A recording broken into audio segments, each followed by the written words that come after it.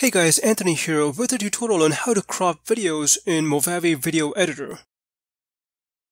Let me show you a quick example first.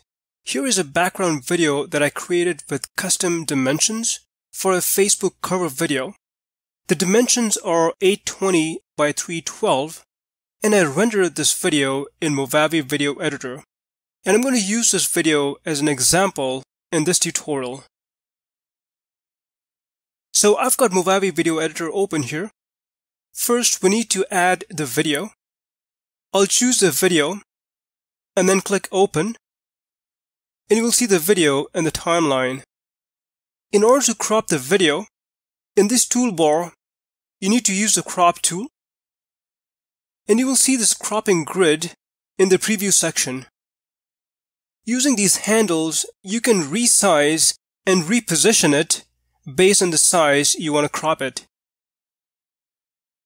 You can use this checkbox to constrain the proportions. If you uncheck the checkbox for constrained proportions, you can adjust the cropping grid height while maintaining the width.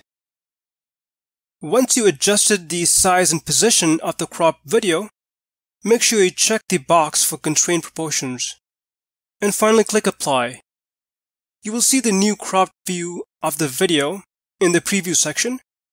And once you're happy with the cropped video, you can go to the File menu and click Save Movie as Media File to render the video. You will see this dialog box pop up, and you will need to click the Edit button for project settings, and you will see this dialog box. Under Resolution, choose Custom, and then change the dimensions based on your requirements. I'll use 820 by 312, which is for the Facebook cover. And under Framing, you will see these three options. I generally stick with Stretch, and I'll show you the difference between the three options in a moment. Next, click OK, and then finally give it a name and click Start. So here is a render for the Letterbox setting, and as you can see, there are two black bars at the side, so it won't work. Here is a render for the crop setting. As you can see, it has zoomed in too much.